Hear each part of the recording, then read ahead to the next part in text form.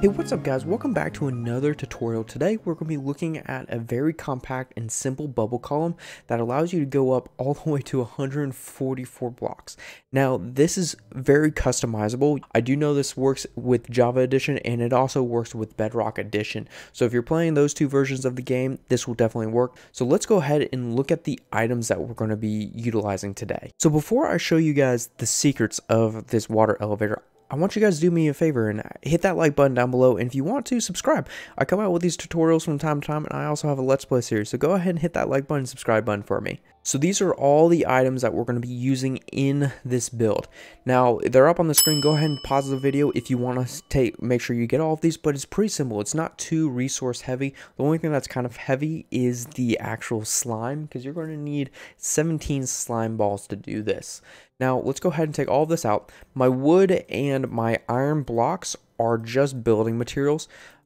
And then you'll also need glass, which I don't have in there, but you can use whatever material you want. If you want to have a see-through column, use glass. If you're just building it underground and you don't really care what it looks like, just leave it as normal. So let's go ahead and take a look at this. So the way this works is you step on the pressure plate and the block is immediately switched to soul sand. You go shooting up as far as you want. This is going to take us up to, I believe, Y160 on my world, and you'll come out to the top, and right at the top, it'll pop you out, and it'll work. Now, let's say you want to go back down.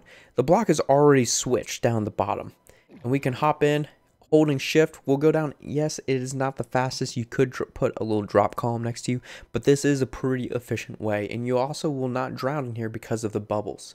So this will take you all the way back down. I use this heavily in my single player world for getting down from my lighthouse to my mob farm. It's pretty effective and pretty efficient, and it's really compact, and you can squeeze this into a pretty small area. So let's go ahead and show you guys how this is actually going to be built. So our first step is to find our center and put 2 temporary blocks and then another block. And the reason why I'm using iron is because we're going to signify it's going to be carrying a redstone pole. So you can use whatever block you want. That is just my preference to use an iron block. From here, we're going to come out 3 blocks from the center. So right here, we're going to place a temporary block, and we're going to put a sticky piston facing us. From there, we're going to take our slime blocks and place them there. We're going to place our soul sand and our magma block on top. So we're at the front side now with the part with the pressure plate on the iron block. We're going to place another redstone conducting block down with redstone there, and then a redstone torch, with the redstone dust going into a block with a piece of redstone on top. From there, we are going to take a block, a temporary block, and place it there with our hopper going into it. We're going to swing around and place another hopper going back into that one. This is what is going to time our whole entire mechanism, and we're eventually going to put some items into there. From here, we're going to come 1 block out, skip, and put a piece of redstone there. We're going to take our redstone comparator with it going into the hopper. From there, we're going to place a redstone dust with a repeater coming out of it. We're going to take redstone here and come up onto a block like so. And to block this redstone from coming in, we need to place a block on top. Now we're just about done with this circuit. It's pretty easy, pretty compact. What we need to do now is place a comparator going into this hopper, and then a repeater going into this hopper as well, with a redstone going like that, with a redstone dust going into the repeater. So our next step is to put blocks into these hoppers. We're going to go ahead and put 16 in. That gives me roughly about 12 seconds to get wherever I want. That also means I can travel up to 144 blocks. You can take some of these blocks out, it will just shorten your time. You can also add blocks in and to extend the time. So we are now going to test this mechanism before we get any further. We're going to come here and we're going to see. And if it switches, and then it will switch back in probably about 5 seconds now. And just like that, it's switched back. So we know that this circuit is now working. Now comes the fun part of working with water. Now I highly recommend, if you're not in an open world like this, cover up your mechanics down below. The last thing you want to happen is have water spill out and ruin all your redstone. So now on either side, on one on top of the soul sand, leaving a blank, which we're not going to, but just leaving a blank like that, that is the start of your build. We're also going to come onto this side and place one in the back. So at this point, all you need to do is come up by one above that and then come up one more. That way you can walk underneath. You will take your fence gate out and you can use whatever kind of fence gate you want.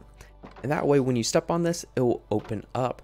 And then from here, you're going to be able to place your water on. So what I recommend doing is go ahead and tower these up, which I'm going to do real quick for you guys. So now that we've got our glass going up, you can do one of two things to fill this up. You can take a single bucket of water or multiple buckets of water and fill it up, or you can use the method of using kelp. So if we're going to use the kelp method, what I would recommend doing is putting a piece of sand right there, coming up to the top here, letting your water flow down just like you normally would, come into it and start building your kelp up. And this just makes solid water blocks for you to not have to worry about.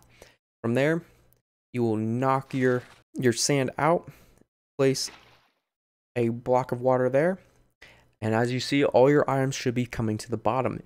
Now you have a working water elevator that switches. So you come on here, and it will shoot you up to the top, and you'll be up to the top, and in just a second, we can ride it back down once it switches back over to the magma cube. So it is now switched over, so we can hop down holding shift, and we can walk out, and it'll switch back and we could go back up. But that is how you guys build a simple water elevator that switches between going up and going down. I hope you guys liked today's video, and if you guys really liked the video, go ahead and hit that like button, subscribe button down below, and support me. I would really appreciate it. We're almost to 60 subscribers, so that would be awesome if we can reach there with this video. But until next time guys, until the next tutorial video, you guys have a good one. You guys stay safe out there.